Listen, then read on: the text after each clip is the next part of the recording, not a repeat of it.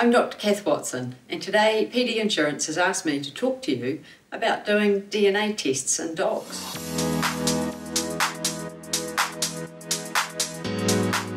So the first thing to understand is that a DNA test is used to test for a specific disease where the gene causing that disease has already been identified, and they're often very breed specific as well.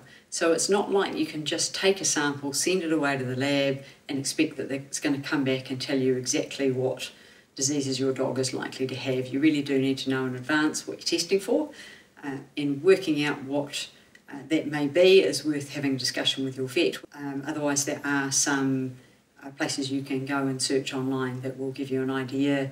The World Veterinary Association or World Small Animal Veterinary Association website page, you can search in there for various breeds and what their likely inherited conditions are.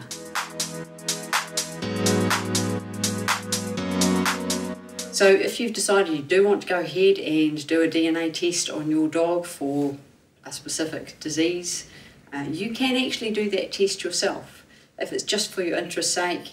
But if it's likely you're going to need that result in the future for information to guide things like breeding, then my recommendation is to go and get it done by a registered professional like a veterinarian to make sure that there is no doubt that that test has been taken appropriately and that the identification is done at the time as well. So anytime we do a DNA test, it's strongly recommended, if not essential, to have a microchip number that is checked and confirmed at the time that the animal being tested is the one that's claimed.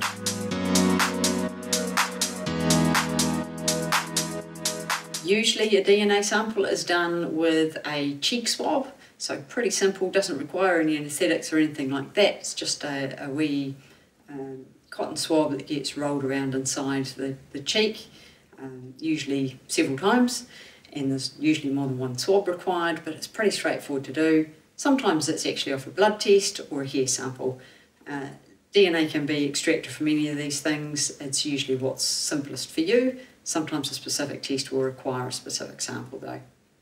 You can order the tests online, or you could ask your vet to arrange. Usually it's something you can manage yourself though. The costs are going to depend on the test that is performed and where that test is actually performed. So some or many tests can actually be tested here in New Zealand, so the costs are relatively low, but there are some very specific tests for specific diseases which only certain labs in the world will do, and therefore there's going to be some international shipping costs associated with that as well. And if they're a very rare test, then they usually require higher costs because they're not going to be run very often. As far as your general interest for doing DNA tests, that's great. If you have a pedigree dog, any good breeder will have already done the tests that are for known breed-related problems. So make sure you ask for results of any tests that have been done, and that's a good way of guiding that you've come across a good breeder as well.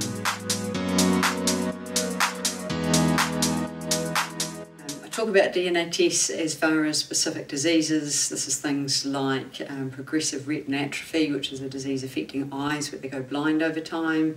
Things like degenerative myelopathy, where the nerves going to the back legs in certain breeds of dogs tend to degenerate and they start losing the ability to coordinate themselves and walk and all that sort of thing. These are diseases that often develop down the track, so sometime in the future, which is why the DNA tests are really useful to do when they're young, so that you don't end up breeding from a dog who's a carrier of these diseases and potentially going to pass it on. Some of the more rapidly progressive diseases you also don't want, where it may actually affect the survivability of puppies in a litter.